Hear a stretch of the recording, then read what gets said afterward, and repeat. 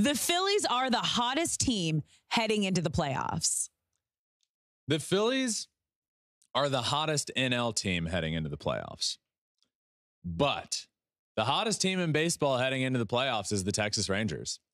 And the Texas Rangers deserve a ton of credit. Yeah, they do. For what they have done, because we probably didn't talk about them enough when they were one of the hottest teams in the world. And then it got to the point where it was like, look, guys, this is the real deal. Yeah. And then post like All-Star break, post trade deadline, it was just straight downhill. And then they started being talked about more of the Rangers are rangering. Yeah. I've never heard anybody say that. I just said that, but it seemed like that was the consensus. I've heard that with like the Mets are Metting and like the Cubs are cubbing, the Cubs, we'll talk about that in a minute. But the Rangers deserve a ton of credit for doing what they did this season at the beginning, completely falling out of it, like fell off a cliff. Yeah. And then picked themselves back up and have put themselves at the lead of the division. And I would say, and I did say last week, I think the Rangers are going to win this division. Yeah. As long as they split with the Seattle Mariners, you win 2 games there, you win the division. You win 1 game, you get into the playoffs. So they've won 7 of their last 10. They've gone from outside of the playoffs to into the division lead. Their offense is carrying them. They're getting healthier on offense. Pitching wise, there's a little bit of concern. Health wise, Max is like throwing off of a mound now, trying to get back. So they deserve a lot of credit. I would say the hottest team right now heading into the playoffs. And if they win the division, they're going to be a 2 seed. Yeah.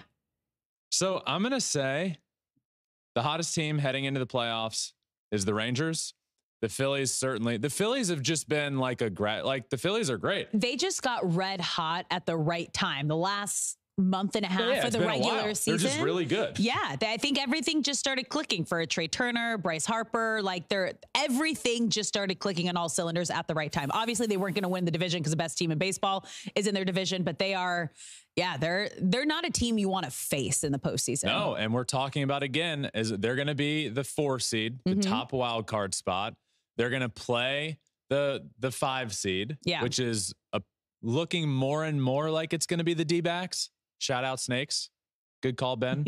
But Alex, what we're heading for, if they can beat the Diamondback. Now, remember, the wild card series is a best of 3, all at the higher seed stadium. Yeah. So if the Phillies will play all those games at home, if they win that series, which I believe they will, we're going to get a Braves-Phillies rematch in the NLDS. And on the other side, what we're talking about with the Rangers, they're most likely going to end up with the 2 seed. If the Astros are the team that gets into the 6, which it looks like, they're going to have to play the Twins. They'd probably be favored to win that series. We could get Rangers Astros, which is a series that we were hoping for, but it didn't look like it would line up. If they were good enough to overtake this Astros team that's basically controlled the AL West for the better part of a decade.